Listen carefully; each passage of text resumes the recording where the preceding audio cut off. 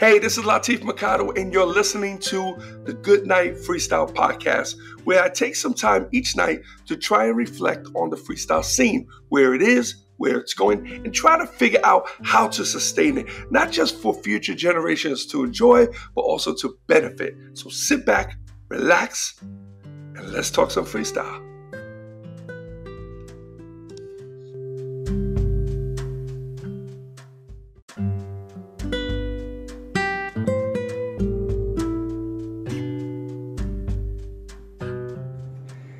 Hey, what's up? This is Latif, and you're listening to the Goodnight Freestyle podcast, and this is episode 68. Yes. Hey, listen, anybody who has been listening to the podcast on Spotify, please forgive me. There's like some sort of technical difficulties. Somehow, for some reason, the podcasts coming off of Anchor are not being uploaded to Spotify. I need to check the other platforms to see if it's just Spotify or is it on my side. I don't know. I spent about an hour looking into it. I couldn't figure it out, but I'll get back to it. Spotify is a very important platform. There's several of you guys that listen on that platform, so I definitely want to make sure that it's up and working correctly. So I appreciate it. Don't forget, Anchor is actually a pretty cool app. There's a lot of stuff. It's actually blowing up. It's going to be really popular. You're eventually going to run across podcasts that are exclusive. You might run into, hear about podcasts that are exclusive on Anchor. So it might be a good idea to check it, anchor.fm. So you might want to check that out. Really cool format. You don't need to, I think you can listen to it right from the app. Just go into the search and type in Goodnight Freestyle, and you can listen to all the episodes. But anyway, it is Sunday evening. I pretty much chilled out. I did a lot of writing, though. Working on Yes, Yes, Y'all. I had to finish book 1. I'm a few pages off. I'll have it done by tomorrow for sure. Then I have to start book 2. My deadline is March 27th. If the book is not ready by March 27th, at least in the Kindle version, I get penalized. So I need to get them done. But then it goes to manufacturing. It'll take maybe about a week for them to print the copies, and then they will ship me some of the pre-sales, some of the people who have purchased pre-sales. I do not do pre-sales that often because I'm not really big on shipping, but these people have purchased. I did 25 people. I think I got 22 or 20 who have purchased direct from me. What I did is I gave them the 3 books. I'm getting the 3 books for the price of 2. I'm actually taking a hit on that one, but that's fine. I'm also signing the books for them. So it's pretty cool. I think you guys are going to really enjoy this book, especially if you were from the New York, or if you're interested in the New York area in the 80s, really before freestyle, when it was mostly hip hop, and how the hip-hop wave kind of came into New York. And the story is actually about a Puerto Rican rapper who's out there trying to get a deal, and though they love his material, they don't want to sign him because, as far as they're concerned, he doesn't have the look, and that's what quotation marks, the look. You know what I mean? He wasn't black, and that was a very common situation in New York back in the days, and I experienced that firsthand. I always want to tell the story about it. Most of the book is fictitious, but like all my books, they do run parallel to a lot of my own life. So anyone who knows me personally can read my books and be able to pinpoint some historic moments that they'll recognize. So anyway, that's what I did today. Then we picked up Santana. She has school. Back out tomorrow. Don't forget, guys. What is it? Spring forward. So make sure you put your clocks up. So for instance, if it's 10 p.m., make sure you set it for 11 p.m. Okay? Get that done. You do lose an hour of sleep. So it doesn't matter to me. I get up early anyway, so not a big deal. But yeah, so anyway, so we're going to get this week going.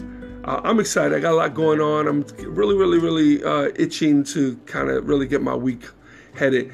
Gonna be a little sad though. I'm gonna be a little sad towards the end of the week because my wife is going to Florida for a wedding. Okay, and anyone who knows my wife and I, we rarely do anything apart. But this week, you know, Santana has school. I'm just really backed up. I can't break away. Plus, I want her to be able to spend a couple of days with her family. And if I'm there, I could be a pain in the ass. I want to stay in hotels, and that's just me. That's even when I'm with my family. It's nothing personal. It's just me. It's just me. At least this way she can go and she can stay with her family at their house because she's always invited. I'm invited as well. I know, and I appreciate that. But this is going to be a rough week, and I can't. Santana, because of the fact sometimes we fly out on Fridays, she has to miss school. And this is when we're doing our shows. So we try our best not to let her miss any of the schools except for when we're working. So we have to kind of work around that because it'll be too many days. We don't get that many Fridays that we do. And if we have a Saturday and we want to go out on Friday night, we'll take like a red eye. We'll take a real life flight. So we'll be able to bring her to her mother's house and drop her off there and then head to the airport from there. But yeah, so I'm gonna be a little down. I'm not used to not being with my wife, so it's gonna be strange. Santana's gonna stay here with me over the weekend, her and Coco, so I will not be alone. Thank God. I don't like to be alone. I really don't. I can't stand it. I don't know. I like to be by myself, but not alone. You know what I'm saying? Like I'm in my office now. I can be here for hours and not see anybody. But just the ability to go out there and stick my head out and say, hey, everybody, I'm good with that, you know. But yeah, so this weekend's gonna be a little off. She says she's gonna make me some food and put them away in Tupperware. All we have to do is heat them up. I doubt if I'm gonna do all that. I'm probably gonna just live off like pizza and cookies and chips this weekend. So, but yeah, and then I wonder why I'm gaining so much weight. Anyway, so, but yeah, ever since my wife and I have been together, I'm fortunate. I mean, I've seen couples who just can't stand being around each other, and oof, man, that's rough. That's rough, especially if your relationship is to the point where you're not gonna go anywhere. You know, you're just gonna basically live out your misery. That's really sad situation. And I don't even have advice for it. Some people say, well, just make it work. Other people say, nah, man, you're still young. Just go out there and get somebody else. But I don't know, man. I don't know. I'm not in that situation. I don't want to be in that situation.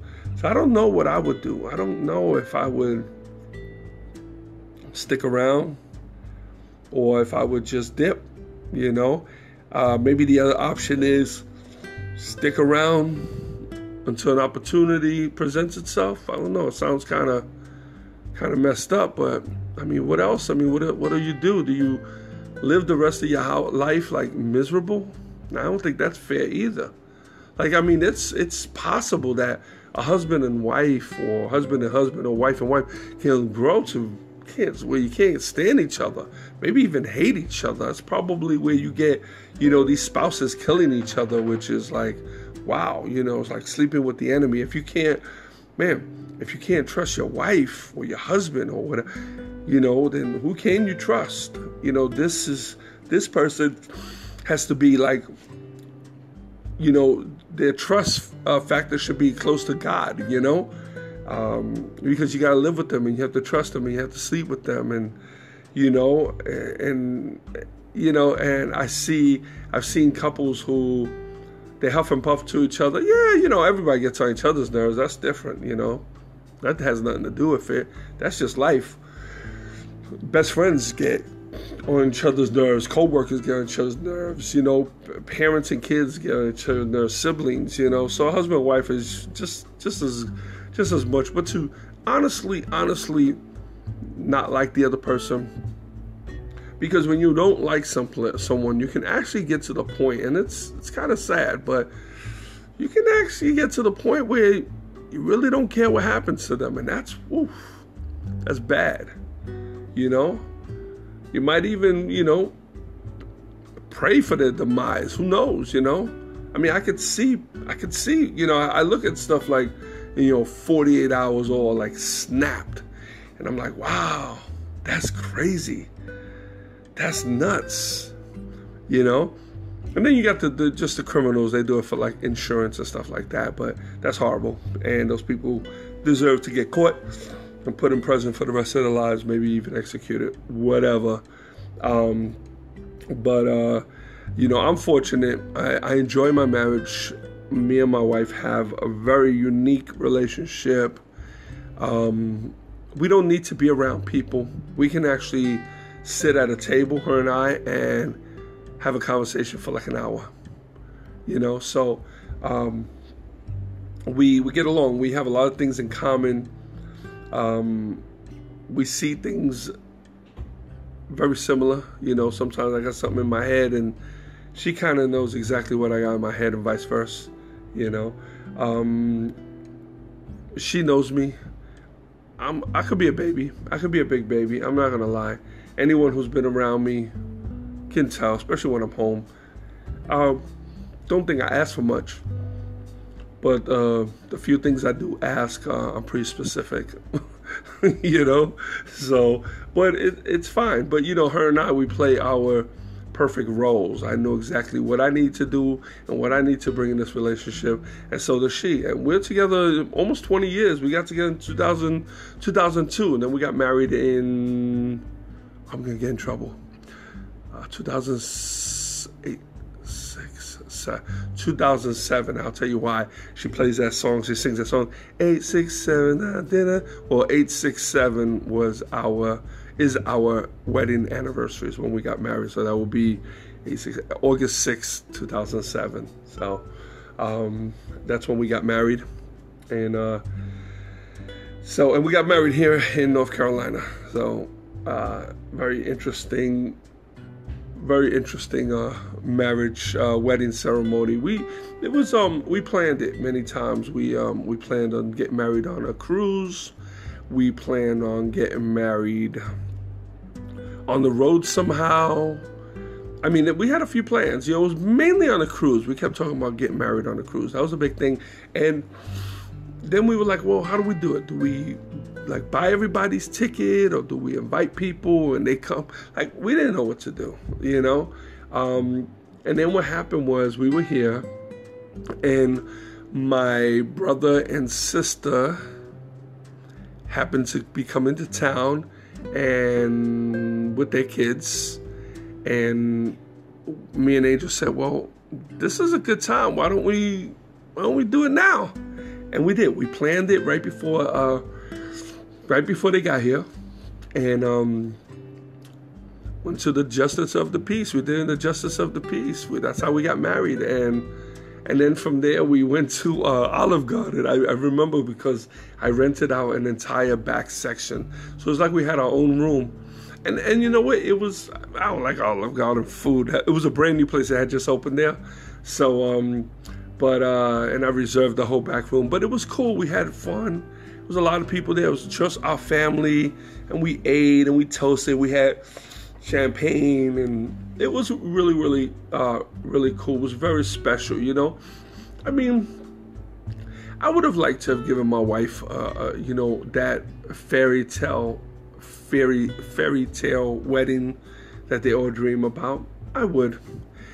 Unfortunately, just, I was raised so differently. It was just, I'm pretty spontaneous in my actions. I plan, but I can also be very spontaneous when I have to. But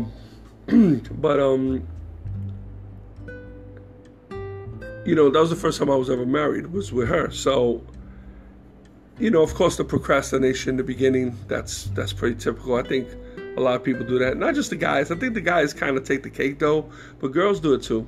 And I don't think that right away they start, oh, what, you waiting for something better to come along? I don't think that's it. I think with me, what it was I knew that if I got married, that was it. I was going to commit for life, ese. And I wanted to make sure that I was good with that. Wasn't that I didn't love her, that I could be with her the rest of my life. I never had to marry her. I would not have loved her any less. But I guess, I'm making a commitment, and I wanted to make sure, and for her sake, that this is something I really, really wanted. And it turned out to be, yeah, I really, really want it. I mean, it took me a long time to finally, tie the knot. And I have no regrets. And you know what? Time has flown, which means that you had a good time. And to this day, she's still the same. I think we're the same with each other. I think we both, and I think it's because, we both have past relationships. And I think both those relationships, from when we talk, were not good. And however, her and I are both those type of people that we like to settle. We want to settle with the right person. So when we stepped into the marriage, we already knew in our heads, we didn't even have to talk about it, but we both knew individually that we were going to do everything we possibly can to salvage, to make sure, not salvage because it was never done, but to really treasure this union. And I think we did. I think we, we have arguments like everybody else, and sometimes they could get pretty bad. She usually starts them.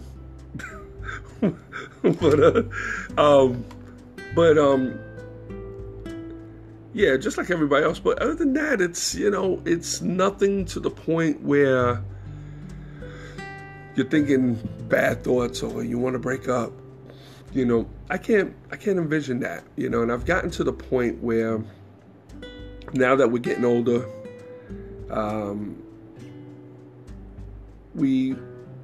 I get worried, I worry about my wife more than my own kids, because my kids are grown, and I know no matter what, they're going to be okay. They're going to survive. They're going to be fine. But my wife is getting old with me, so you start thinking that way. And I've seen, people that I know and friends of mine that, they've been with their spouses for a long time, and, they're either getting sick or some have passed away, and they become, it just turns their world upside down.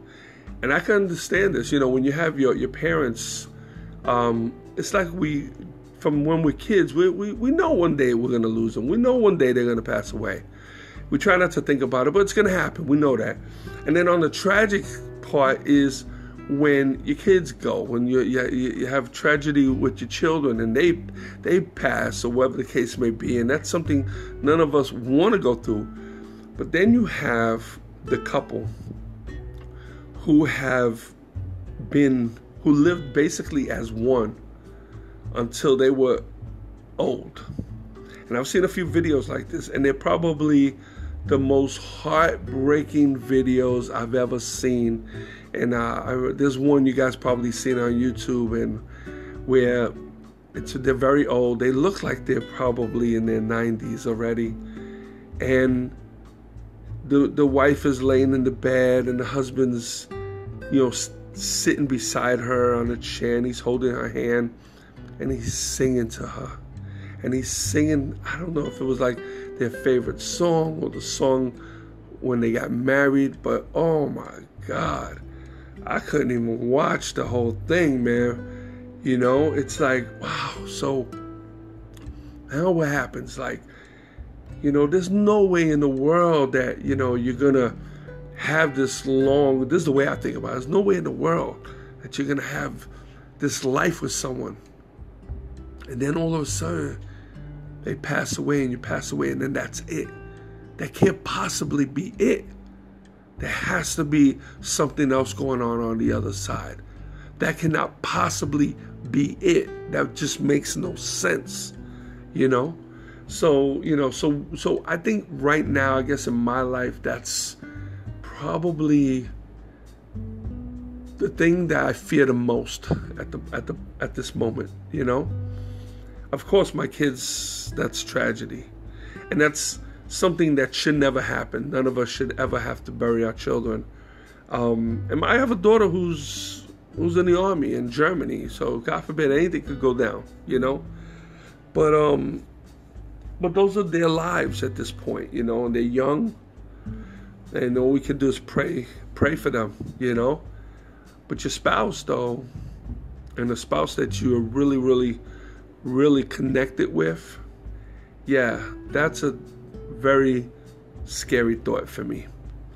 And so in this lifetime, I try to make sure, and I'm not good at it, trust me.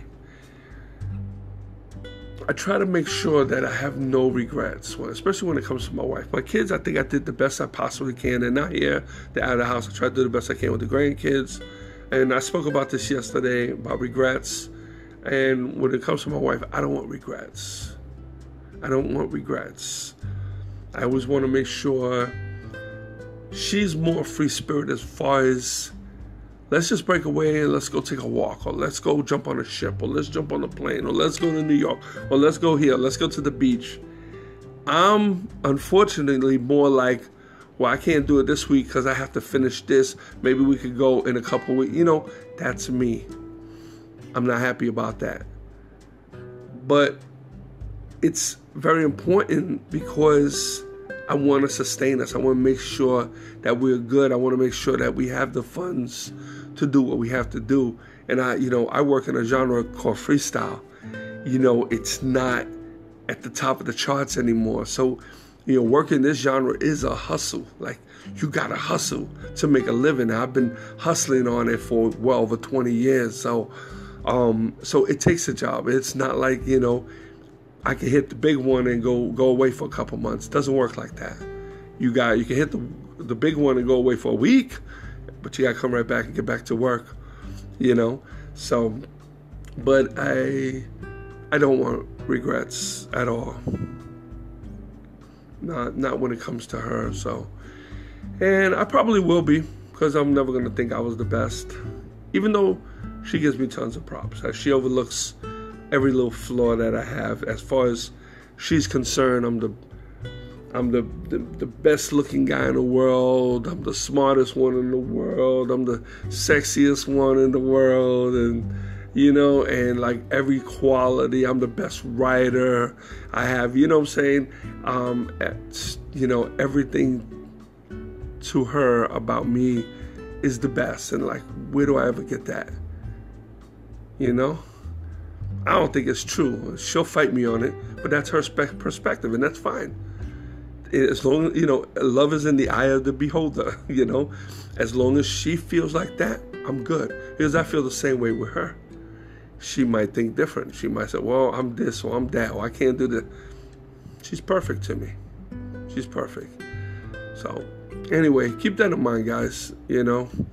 If you're with your spouse or whatever, go give him a hug, give him a kiss. I'm going to go in the room right now and give my wife a kiss. She's going to look at me and say, what the hell's wrong with you? What was that for? So, all right, guys, I'm going to talk to you tomorrow, man. Be cool, and good night, freestyle.